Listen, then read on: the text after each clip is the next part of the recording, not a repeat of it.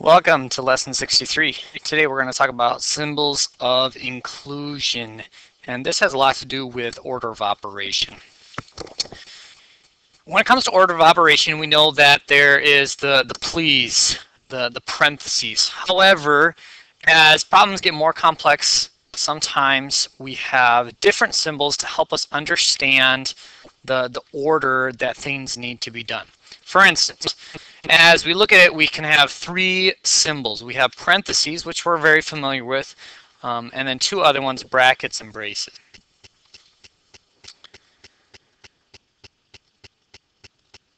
I got interrupted. I don't know where I was. Parentheses, brackets, braces. Let's take a look at how this works. I can create a problem, and I can start doing things like this, and initially you might say, okay, I know how to do all of this, but if I wanted you to solve this in a very specific order, I could emphasize that, saying, okay, here's some parentheses, then I want you to do this, and finally the last step is the braces. And so basically what this is saying is that it's changing the emphasis of the order. Right? Normally we would multiply and then do within the parentheses this first, but then if these brackets weren't here, we would have to multiply next and then add 7. But the brackets add another layer, and they serve like parentheses as a symbol of inclusion. The reason that we use brackets and braces is so that we don't come away with a problem that looks something like this.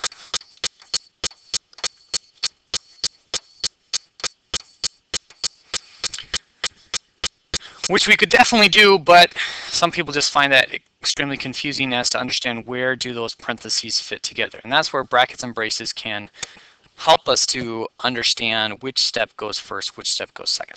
So let's go ahead and solve this problem together. It says 50 minus brackets 20 plus parentheses 10 minus 5. So we're always going to start with parentheses. That is still step number 1. All right, so the innermost parentheses, or the innermost symbol of inclusion. So we're going to go 10 minus 5, which gives us an answer of 5. But before we start subtracting, we now have this as our new problem, 50 minus these brackets. So now we've got to do these brackets. So 20 plus 5 is 25. And now we're going to take 50 minus that 25 for a final answer of 25. All right? So we have that idea.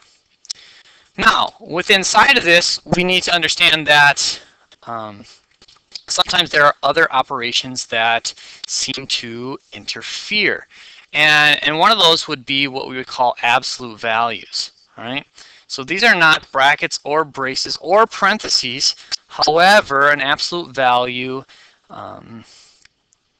serves similar to parentheses and must actually be done first. And so to solve this problem, we have to solve within the absolute values before we start working going left to right with inside the parentheses. So we're going to start with this absolute value. 4 minus 6 gives us a negative 2, but it's absolute value of negative 2, so it's really just 2. And so in the end, as we rewrite this, this is 12 minus 8 minus, right, our positive 2, or 2 away from that plus 2. So we have that idea. Now we're going to do inside the parentheses going left to right. So 8 minus 2 plus 2. So 8 minus 2 gives us 6, then plus 2 brings us back to 8. And so finally, our last step then is going to be 12 minus 8, which gives us an answer of 4. So we have that idea. All right, it's your chance to prove you understand operations working with these symbols of inclusion. This is lesson 63.